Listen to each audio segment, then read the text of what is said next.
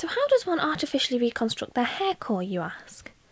Well, this is roughly what hair looks like.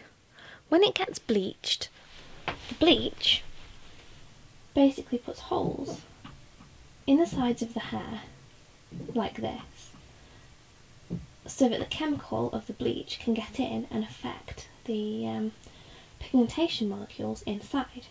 You might remember that these three pigmentation molecules are all made of something called melanin. What the bleach basically does is it acts first on the darkest hair molecules, so it acts first on the black hair molecules. And what it does to those is it makes them lighter, so they go one shade lighter and they go red. Next, it acts on the existing red molecules and it makes them go one shade lighter, so they go yellow. And lastly, it acts on the yellow molecules. Now they can't go any lighter, so what happens when the bleach acts on them is that they become unstable and they disintegrate. This means, because all molecules are made up of chemical elements, that basically the yellow molecules, let's make up an imaginary chemical formula for them. So let's say that's our imaginary formula, so that's the imaginary molecule that makes the yellow colour in the yellow melanin. When the bleach acts on it, it breaks apart these bonds, so it becomes its individual components, and then because these are much smaller than these whole molecules, these are tiny, they just come out of the shaft, and that's what happens to the yellow. If you bleach your hair again, the same thing happens, only this time your hair is lighter to start with. So let's just get rid of that. The bleach still blasts open the shaft to get back in again. It doesn't matter that there's already holes there, it's bleach, it's not intelligent, it can't tell that. It just blasts some holes open and goes into the hair. What happens now is the red molecules go one shade lighter again, and so do the yellow ones.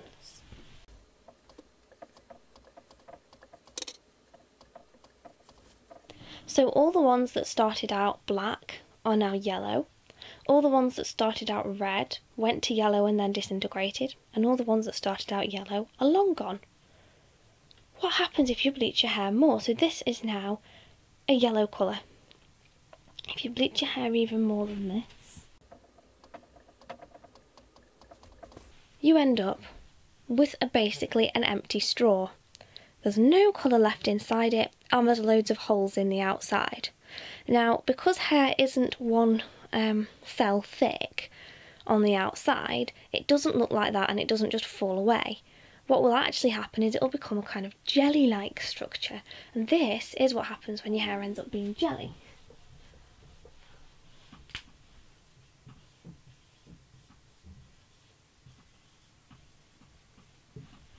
So this is the jelly hair. Before it gets to this stage,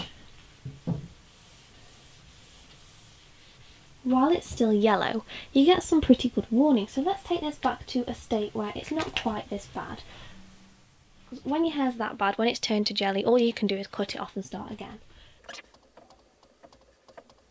What about when your hair's in that kind of a state, and it's still got a bit of yellow in it?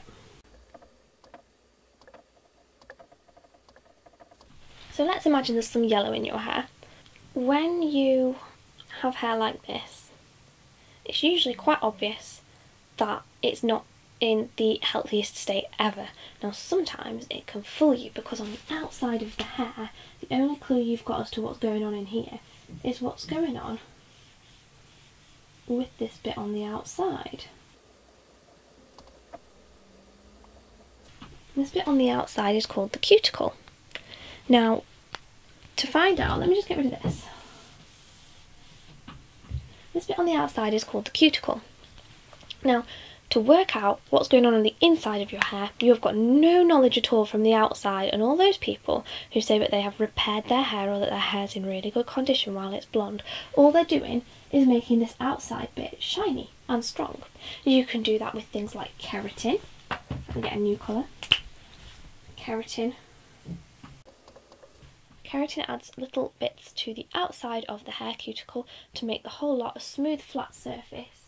So if you put enough of these in, you'll end up with a lovely flat surface that's going to look really shiny. So it's going to look really healthy, and because it's thickened it a little bit, it's also going to make it a little bit stronger. But if the inside of it is still an empty straw, or a nearly empty straw, you've still got very damaged hair that you've just managed to polish. Now, this is also why keratin build-up happens actually, because if you put too much on the outside, and there's not enough on the actual inside of it to hold up that weight, basically. It's like you keep adding bricks to a tunnel.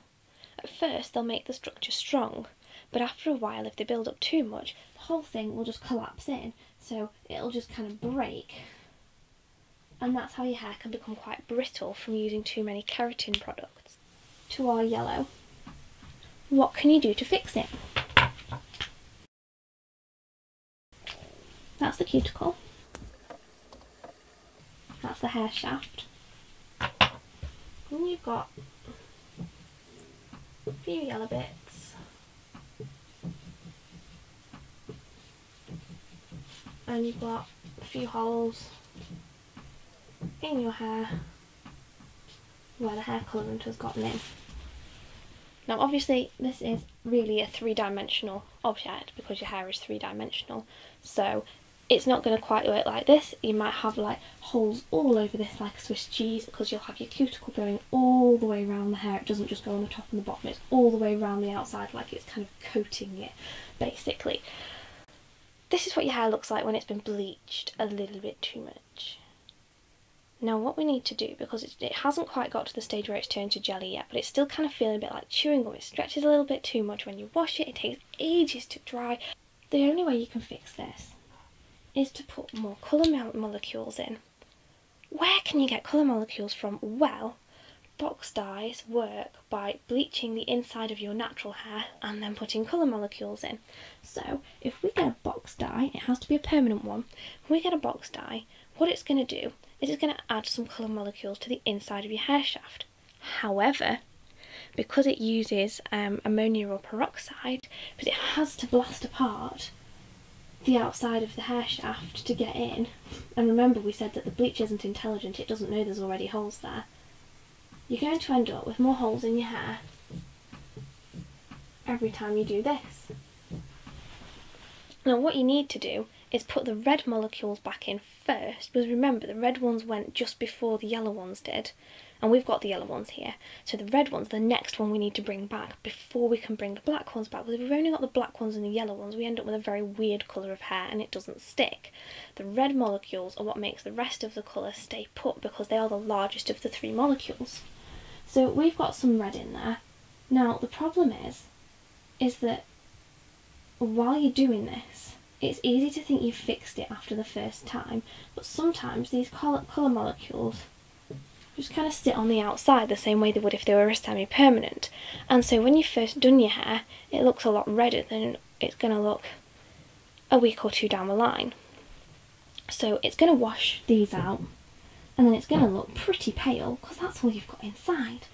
So now from this, you've put some red back in. You've got two options. You can either keep dyeing it red and really build up those red colour molecules, because they will strengthen it the most, or you can go straight for the darker ones.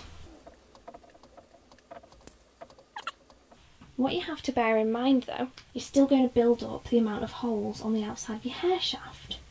So what you need to do then is pick what colour you want, stick to it, do it a couple of times to build this back up again, and then leave it alone. You're probably looking at doing it about 4 times in total if your hair keeps washing out, like really washing out.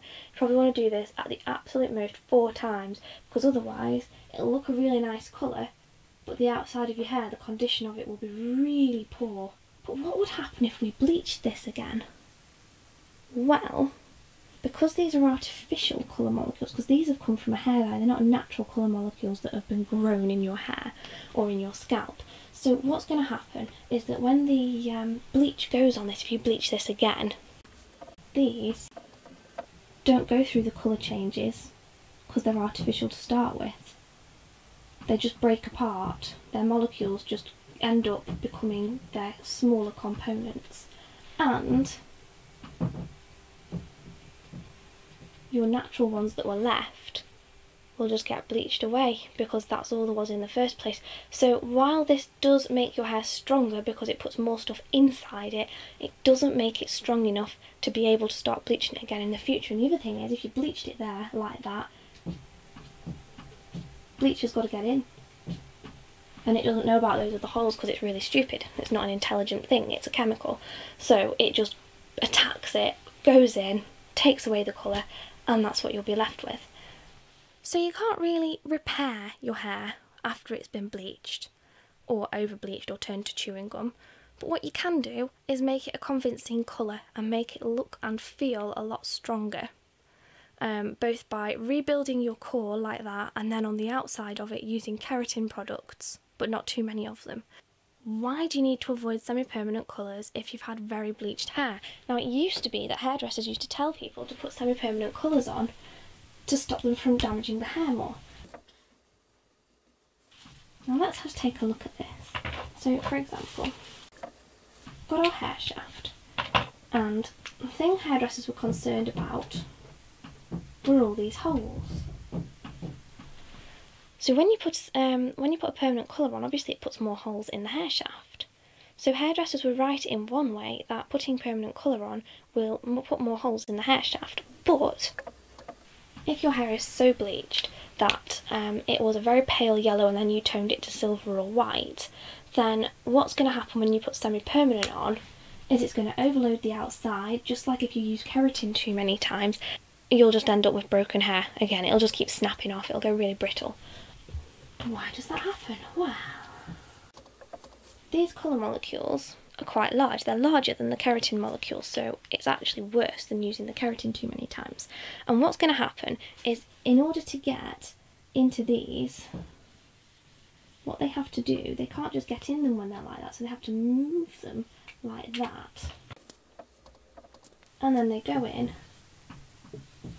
and then these kind of rest on them to hold them in place. And after a while, these colour molecules all just kind of wash off the outside of your hair. So, obviously there's two problems with this. It's making your hair cuticle unnaturally stand on end, so it feels and looks thicker, but it's more prone to damage because there's nothing really protecting these bits, which are going to be now your weakest points, and these bits are all going to be prone to snapping. And do you know what's going to happen if these get put under pressure when they're like this? You're going to end up with a split end.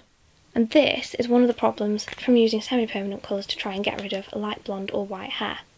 And that is why we only use permanent colours, because while it does put more holes in the actual hair shaft, the chemicals that we've got nowadays are much less harsh in order to get the same result of colour than they were even 5 years ago. And so basically it's still a better option than using semi-permanent colour, because the other thing is that you've got nothing inside here getting back in here to actually help strengthen the shaft from the inside. The only thing that can do that is artificial colour. Well, I hope that's been vaguely informative. Let me know in the comments below if you've got any more questions about this, and I'll make more videos on it, because I think a lot of people can't visualise this when people do written explanations of it. I've done written explanations of it before, and I'm not entirely sure that this makes sense if you haven't got all the pictures there to explain it along with. Don't forget to like and subscribe if you liked this video, and I will see you in another episode of Science.